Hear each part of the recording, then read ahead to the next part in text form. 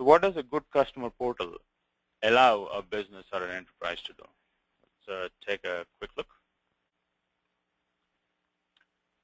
It will allow you as a business, as an organization, to provide a much richer customer experience whenever they interact with your business. And this is critical because these days the choices are many, and once the customer has a choice, the propensity to switch, inclination to switch exists out there. So your customer experience will help in the stickiness due to which a customer stays with you as a business. Increase the revenue per customer, which is also the share of the wallet. You want to make sure you keep your customers happy, have them stay loyal, and spend more with you, with your business, your products and services. Retain more of them. So don't keep in a it's not a musical chair kind of thing. Just keep on holding on to more of your customers, and it becomes a much more valuable business proposition. Reduce your cost when you have a well-defined, well-structured customer portal operating on your web, integrated with your website. The costs go down. Web self-service becomes much more usable, and also this allows you to differentiate from your competitors.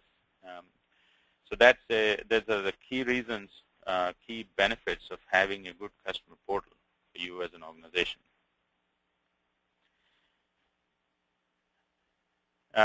We've all heard this before: build and they shall come.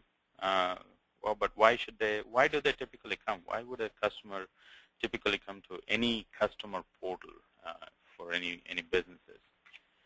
There are three main use cases.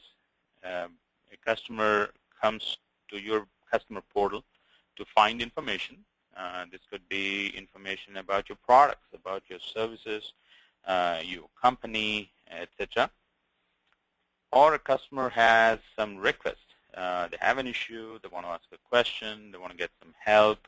That's the end of the reason why a customer would want to go to a portal. Or to do transactions.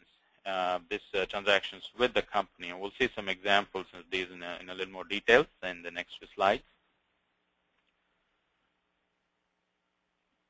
So here's some examples of informational reasons why customers would visit a portal. They have either placed an order, they want to check the status of an order or a shipment. They want to look at a list of products or contracts, support contracts or service entitlements that they have purchased and they own. They want to see a history of support cases, past issues that their team has come up with, or search the existing knowledge repository across the board. So who has faced this issue before, how was it resolved, and things like that. Maybe they may want to download some technical documentation, user guides, how to go about using the products, and so on. So just to give you a flavor of some of the informational needs that the customers might have. For requesting help, they may come to the customer portal, and these are the things that you may want to think of. What are the customer? How do you help customer request help? Open a support ticket when they have new issues, for example. Update or add more information to existing support tickets, existing issues. Any product usage-related issues or questions they may have. Shipment-related problems, shipment-related questions, maybe where to go for additional help. This could also be where your customer reaches out to others in your customer communities to resolve any issues, to get more information. As a general segment, customers are able to reach out to other constituents within the customer segment, and they're all referenceable. They're able to connect with each other. If they're able to do that, the sense of the purity of information is there, and the customer's acceptance of that information is also very high these days. Some examples of transactions. Typically, this would come in after the mainstream commercial transaction, perhaps. Maintenance types purchases, renewal of support contracts, service contracts that they may have. RMA, return material, requesting any approvals for those, updating, keeping the information on your file updated, updating the billing information, shipping information, etc. So these are typical use cases on the transactions. So when you're thinking about customer portal, think about when a customer comes in for informational needs or a request for additional help, or want to do some transactions like this. How is it that you're going to enable your customers? And that's what the portal design, that will drive portal design in a big way. So what makes a good portal, or a great portal, in fact? So we've seen some examples of best customer portals. The first thing they do, it's easy to find. Like Homer Simpson once said, if you can't find it, grind it, as it struggles with a truck transmission. So don't let your customers grind it. Make it easy for them to find your customer portal. The other key tenet is to make it easy to navigate. Keep it simple. Make it contextual. And we'll see some of these in a little more details. Many of your customers start finding help on the internet. I mean, these days, Google and Bing have become mainstream. So make your content search engine compatible. And keep in mind the usage centricity principle, good web page practices, and design your customer portal based on those.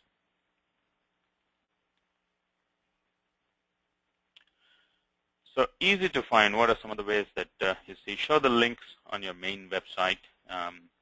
Offer direct links for portal login. Build portal entry points on as many pages as it is appropriate. All pages if you can. Allow them to log in using minimal clicks. Make it easy for them to get into the portal.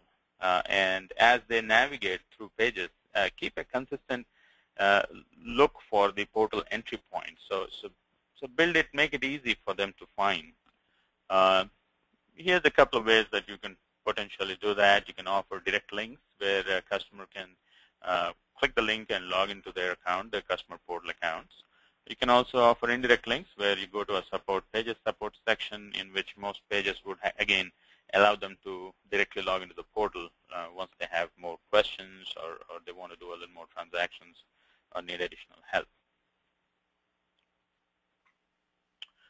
Easy to navigate.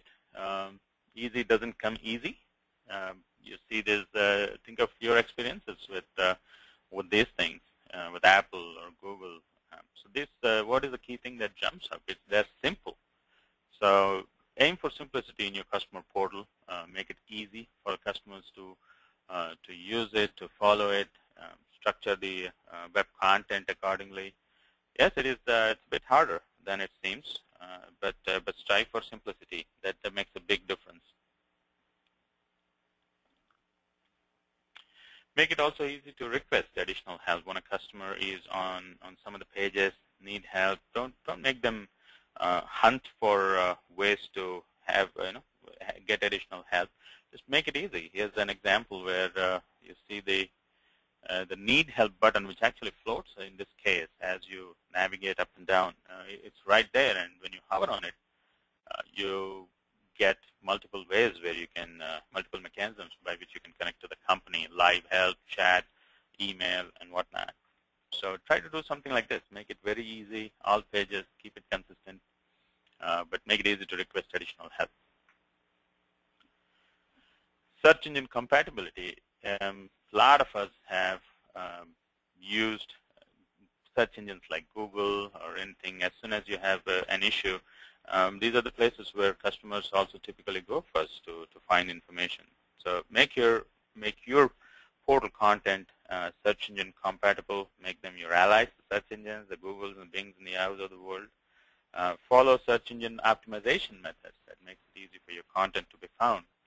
And once the content is found, customers are more likely to click on it and get them to the portals or support areas and get them into your customer portal from there.